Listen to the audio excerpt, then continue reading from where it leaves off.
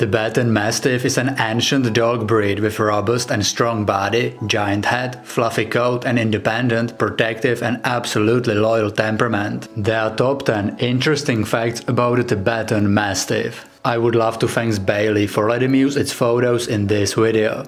If you will like the Tibetan Mastiff and you would like to see more of it, definitely check her out. Link is in description. Number 1. Origin.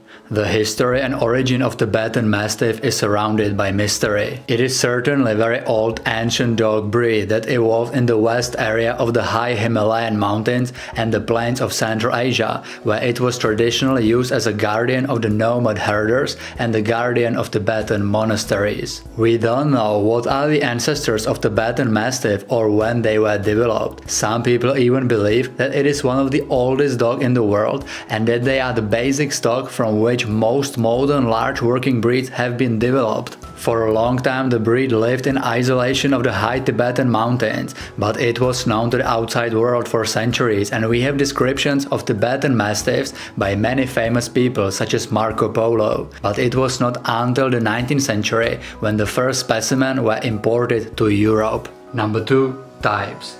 It's important to say that there is not only one type of Tibetan Mastiff. Over the time, these dogs spread across vast area with different climate, elevations and traditions, which is why two purebred Tibetan Mastiffs can look pretty differently. These dogs lived in, for example, central Tibet, in northern Mongolia, Nepal or western Xinjiang, all very different regions. And you can clearly see some differences in the fur, as some dogs have very dense and long mane around their neck, while some Tibetan Mastiffs do not have this famous mane. Sometimes these types are called as lion type and tiger type. In the last few decades a new type of Tibetan Mastiff was created, a so-called Chinese Tibetan Mastiff, which is oftentimes viewed as less valuable than the original Tibetan Mastiff. It is due to the fact that they are suspicious about purity of the Chinese Mastiffs, because it is believed that they are oftentimes crossed with other breeds, such as Newfoundland or Chow Chow. Number 3. Utilization.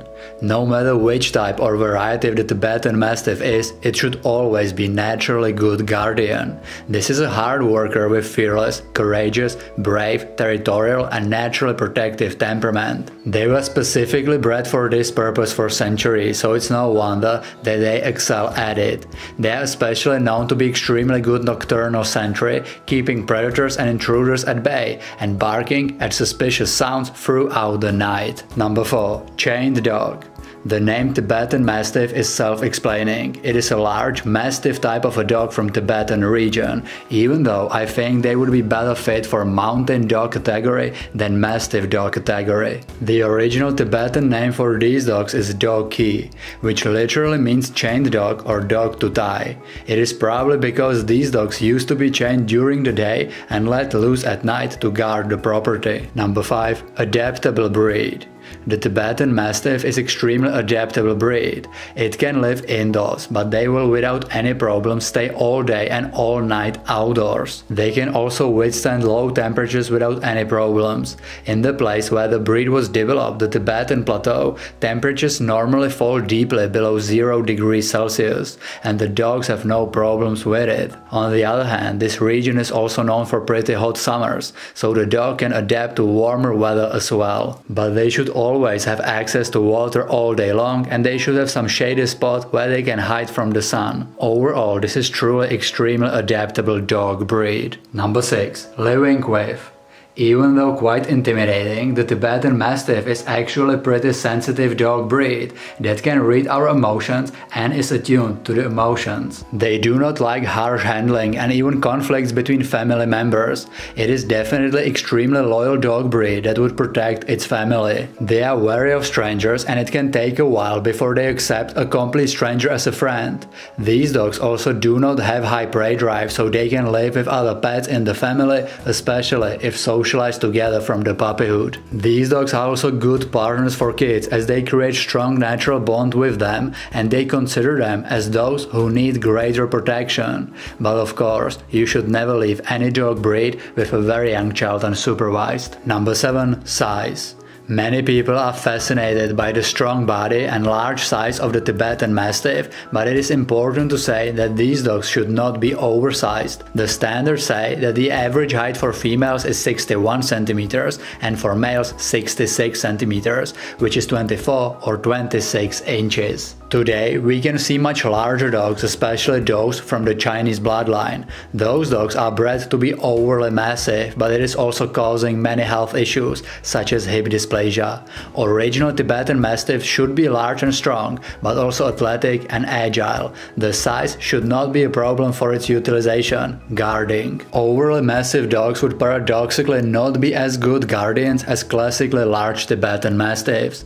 The weight is not mentioned in the breed standard, but it is typically somewhere between 40 to 60 kilograms, which is 88 to 133 pounds. Females are naturally slightly smaller than males. Number 8. Coat.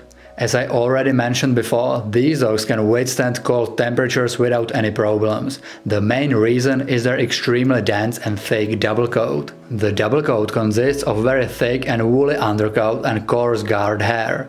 The coat should not be wavy or curly. Some individuals have visible thick mane around the neck and shoulders. The coat is normally also thicker at the tail and upper thighs. The coat comes in a variety of colors and color combinations. Most commonly you can find Tibetan Mastiffs in black, black and tan, blue-gray and tan, brown, brown and tan, red gold and sable, cream and cream sable with white markings. Number 9. Maintenance. The Tibetan Mastiff sheds some deal of fur all year long. Depending on the region and climate, they may or may not shed seasonally. To keep the coat in best possible condition and to minimize the shedding, it is recommended to brush Tibetan Mastiff regularly, during the shedding season even daily. Not only that regular brushing will remove any dirt and loose hair from the coat, it will also redistribute natural oils all over it, and it will keep the coat matte and tangle free. Just like with any other dog breed, you should also regularly check their eyes, ears, nails and teeth and clip them or clean them if needed. Number 10. Health.